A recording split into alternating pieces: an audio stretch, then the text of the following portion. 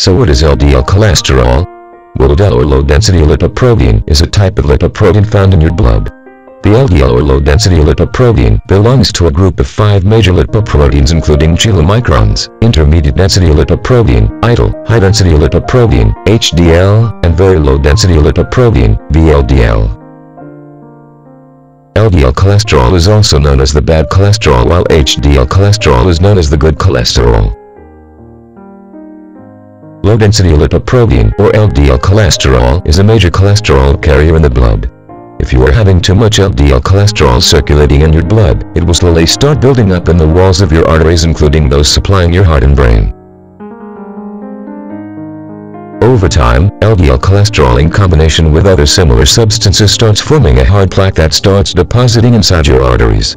Once a plaque is formed, there is always a chance of its breaking up from the wall of artery and turning into a clot, blocking the artery and blood flow. Now, if such clots are formed inside the arteries supplying heart and brain, the person is at high risk of a heart attack or stroke respectively.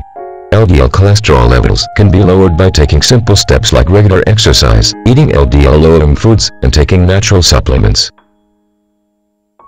To find out more about lowering cholesterol naturally, get your free cholesterol lowering secrets report, the internet's most downloaded report for lowering cholesterol naturally at www.all-lowering-cholesterol.com/cholesterol-report.html and discover -3 different ways to lower cholesterol naturally. The single food you eat every time in a fast food restaurant that stuffs you with fats that shoot your cholesterol levels sky high, and much more.